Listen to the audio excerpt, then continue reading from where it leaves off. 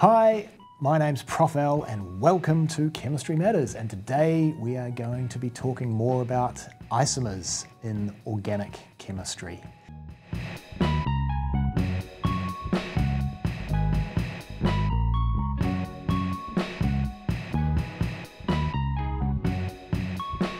So last time we talked about constitutional isomers, okay, how we would have different arrangements of atoms or different ways in which the atoms are basically bonded together in a molecule. Today we're going to look at isomeric possibilities where essentially all the atoms are bonded together the same way, they're connected together the same way, but we still get differences between those particular molecules, okay? So let's start off by looking at types of isomers that we are going to call stereoisomers. Okay, so stereoisomers differ from constitutional isomers in the fact that with stereoisomers, all of the atoms are connected together the same way. So the order of attachment of the atoms in a stereoisomer is identical, but you still get differences in the arrangements of the atoms in space. And that might sound weird. How can they all be connected the same, but have different arrangements in space? Doesn't seem to make sense. Let's get into it and show you that that can in fact be the case. So we're going to start off with a classic example of a stereoisomer, and that is going to be this here. Sorry, let's write that again. It's going to be this here versus this here. So these two molecules. Okay. So what are these two molecules? Well, in fact, we've already named this molecule in a previous video, but we left out one very important part because we hadn't got to the isomers bit yet. And if you recall, we called this, remember this is a C4, so it's bute, and then the locant is 2, and the suffix is en, the infix is en, and the suffix is e. Bute-2-ene, okay? So that makes sense, but what about this guy here? So 1, 2, 3, 4, double bond at carbon 2, so this is also bute-2-ene. Now, for some reason, I've written them differently. I've drawn them differently. And is there any actual difference between them in real life? Yes, in fact, there is. Okay? So here's some models of not that particular molecule, but an alkene. Okay? And what we're going to see in this model is that these two molecules, let's hold them like that so you can see them, these two molecules both have got the same order of attachment of atoms. You've got two central carbons, let's say hydrogens in white, and let's say chlorines in green, for example, okay? So it's the same order of attachment of atoms. Each carbon atom is bonded to one other carbon atom, one chlorine and one hydrogen, and you've got a double bond between the carbons, okay? So same order of attachment of atoms, but you can see straight away that there's a different arrangement of the atoms in space. Okay? In this one here, both of the hydrogens are on the same side and both of the chlorines are on the same side. In this one here, the hydrogens are on opposite sides, the chlorines are on opposite sides. Okay? And so therefore, in this situation, we would call this a cis isomer, and in this situation, we would call this a trans isomer. Okay? Cis on the same side, trans on opposite sides, okay? There is also an alternative naming system, which in fact you're meant to use, but we won't worry about that too much until you get into higher level chemistry, where this would be called the Z isomer and this would be called the E isomer. Z for the German word zusammen, meaning together, E for the German word entgegen, meaning opposite, okay? So it's either cis or trans or Z and E, but let's stick with the cis and trans for the moment because that certainly is the most commonly used, okay? So if we were to look at these two isomers here, but-2-ene, but-2-ene, we would call this trans but-2-ene because the methyl groups are on opposite sides here, and we would call this one cis but-2-ene because the methyl groups are on the same side here, okay?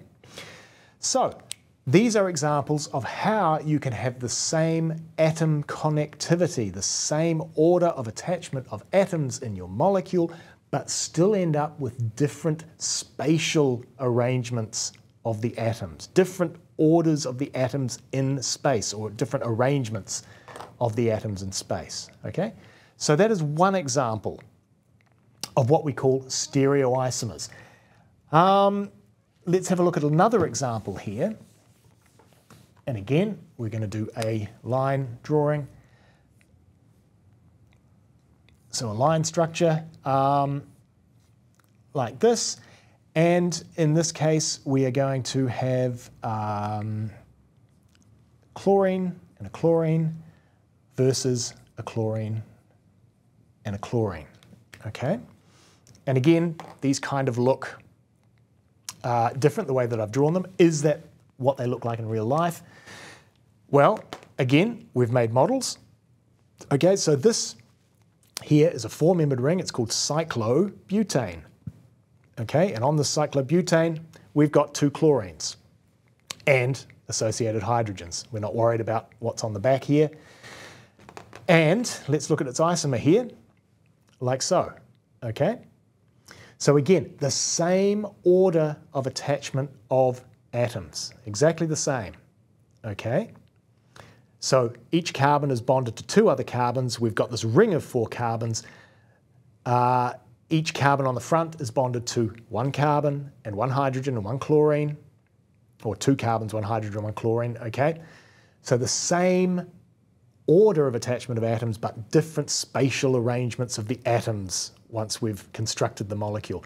And again, you can see a very similar sort of thing here. In this case, the chlorines are on the same side of the ring, as are the hydrogens.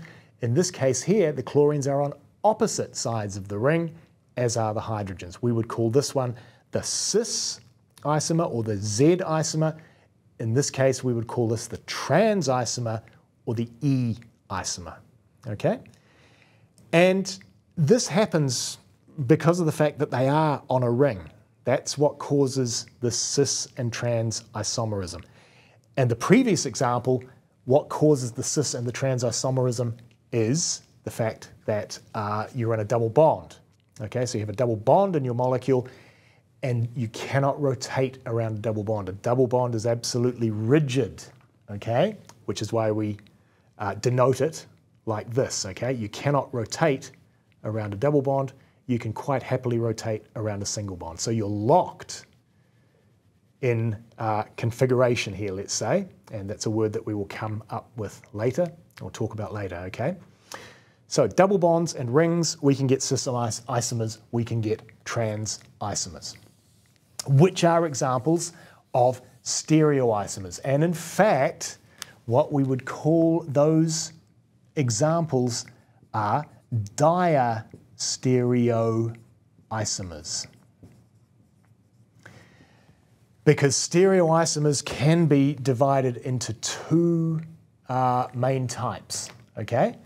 So we can have diastereoisomers as a subset of stereoisomers, and we can also have let's spell it correctly, enantiomers as a subset of stereoisomers, okay? So stereoisomers can either be diastereoisomers or enantiomers. We haven't yet met enantiomers, we're just about to. But this is, there's a few silly things in chemistry. This is one of them. And this is defining something in terms of something that it's not, which really, I just don't see the point of this. It's always bothered me. But diastereoisomers are defined as being stereoisomers that are not enantiomers. That's a dreadful definition, but that's the one that we go with, okay? So, having given that very useful definition, what the heck now are enantiomers? Because if we don't know what enantiomers are, then we can't figure out what diastereoisomers are. So, let's talk about enantiomers. And if we were going to talk about the most important structural feature of organic chemistry, this would probably be it, this whole concept of enantiomers. Okay, so let's talk about these two molecules here. Now, I might hold them like that, you might be able to see them better like so. Okay, so these two molecules, what have we got? We've got a central black atom, we're going to call that carbon. We've got a white, we've got a blue, we've got a red, and we've got a green. Okay, so that carbon in both molecules is attached to a white, red, blue, and a green atom. So these guys look pretty much the same, don't they? They've got the same order of attachment of atoms, okay? Most definitely they have, okay? So are they the same? Seeing as they have the same order of attachment of atoms, they look pretty darn similar until we try to superimpose them. So in other words, okay, let's try and line up all of the atoms in these two molecules. So we can line up the reds and the whites, they line up okay, and the blacks line up okay, but the blue goes on top of the green and the green goes on top of the blue. So we can't quite line them up that way, can we? So let's try lining up, let's say, the greens and the blues. Let's say, okay, so if we line up the greens and we line up the blues, then you can see that the whites and the reds don't line up. So we can line up the greens and the blues, but the whites and the reds don't line up. There's no way that we can put this one on top of this one so that everything matches. Okay, if the greens and the white match, then the blues and the reds don't match. Bit strange. So let's look at this in a little bit more detail then, a little bit more carefully. Let's sort of spin them around on the whiteboard here, and then hopefully you can see that if we, for example, drew a line that depicts a mirror down the middle of them like that, you can see that these guys are mirror images of each other, aren't they? So you reflect this one in a mirror, the green's going to go there, the blue's going to go there, the white's going to go there, the red's going to go there, and the carbon, the black, goes there. So these guys are mirror images of each other, but yet you cannot, what we call, superimpose them. You can't put one on top of the other so that everything lines up. Now, is there an example, an everyday example of that you come across in your daily routine? And the answer is yes, there is. And it's as simple as that and that, your hands. Okay? Look at your hands. Unless you are unfortunate enough to have lost a finger or something like that, your hands will be mirror images of each other. Okay? There's a mirror down the line there. Thumb goes onto the thumb, etc., etc., etc. Okay? So, but yet when we try and superimpose the hands, it doesn't work, does it? Okay? You can't sort of superimpose the hands so that everything lines up. You can't do that because that's cheating. Okay? It's most obvious if ever you've tried to put a left-handed glove onto your right hand, or vice versa, okay? They don't fit. No matter how you put it around, it doesn't work, does it? Okay? So it looks like our hands have got the same property as these two molecules. They are non-superimposable mirror images of each other, okay? Which is, you might think, okay, so what? Okay, well, here's a story to finish off the video. It's a little bit of a, well, it's a very, very sad story, quite a shocking story really. Back in the 1950s, a new drug came on the market, and it was a drug called thalidomide. And this was prescribed to pregnant women for morning sickness. And it was found to be very, very effective against morning sickness. However, after pregnant women started taking this drug, there was a sudden spike in birth defects, and really horrible birth defects. Children being born without arms, legs, or just having rudimentary arms and legs, sort of paddles, flippers sort of thing. Really, really terrible. Just awful. And it was traced back to this drug. And so obviously the drug was taken off the market immediately. They found this, and the firm that made the drug obviously were taken to court and awarded lots and lots of money against them in those days. But the question was, well, what went wrong here? Why did we see all these birth defects when they had a drug that looked like it just worked for morning sickness? And so what they found was, when they looked at the structure of the drug had the same property as these two molecules here. Okay? The drug could exist as non-superimposable mirror images, or as we call them, enantiomers. Okay? And just like our hands, there's a right-handed enantiomer and a left-handed enantiomer. Now, one of these enantiomers was found to be very effective at controlling morning sickness. The other enantiomer was teratogenic, I think, which means it causes birth defects. Okay? So, one enantiomer is really good, the other enantiomer is just awful. And the only difference between them is the arrangements of the atoms in space, the three-dimensional arrangement of atoms in the molecule. They are the same molecule, with the proviso that they are non-superimposable mirror images of each other. And that simple physical fact made all the difference in this dreadful scandal about thalidomide. Absolutely terrible.